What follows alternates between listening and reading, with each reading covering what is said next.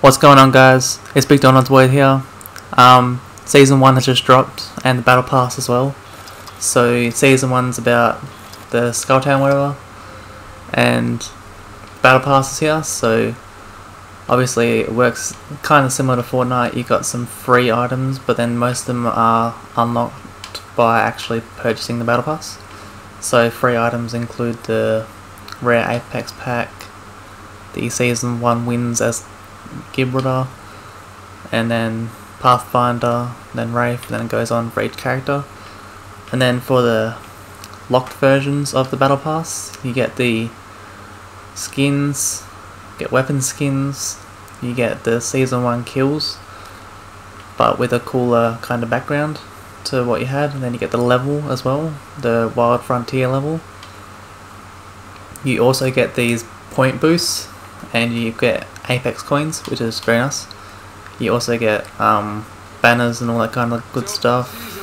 And we'll go up here, and then for the final two you get a bonus after level 100, which is the Golden Idol Havoc rifle. You can't actually see that, and you can't see the Silver Storm rifle either. You get the Silver Storm rifle for getting level 100. These are both Havoc skins, and that's the level 100 Frontier level right there. It kind of looks cool, and that's the level 1 season 1, sorry, Wild Frontier for the bonus. And yeah, so it's just a bunch of skins. The higher you are in the level, the more Apex coins you get. So that's really good. What's that? We also get voiceovers for Octane. And if you guys don't know already, this is the new Octane character. I haven't played him yet, I've just downloaded the update, so we'll buy the Battle Pass and we'll go get a win with Octane. So, Octane looks very cool, it looks like a Borderlands character. He's got some cool skins. The El Diablo looks cool. Speed Demon looks pretty cool. Victory Lap looks alright. And the Gold Rush looks the best, I reckon. But he's based off a motorbike character. He's all about mobility basically. And yeah, just as you can see there in the game there, he looks sick.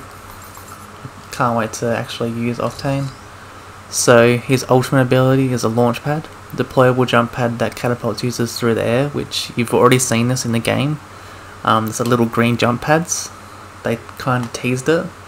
So, and its tactical is the stim, which I already covered in my previous video, which moves 30% faster for 6 seconds, but it costs health to reuse, so reduction to slow is well active. The passive ability is the Swift Mend. While not taking damage, Octane restores health over time, which is actually really good, because he's self-reviving himself over time if you don't take any damage, so you know, that's good.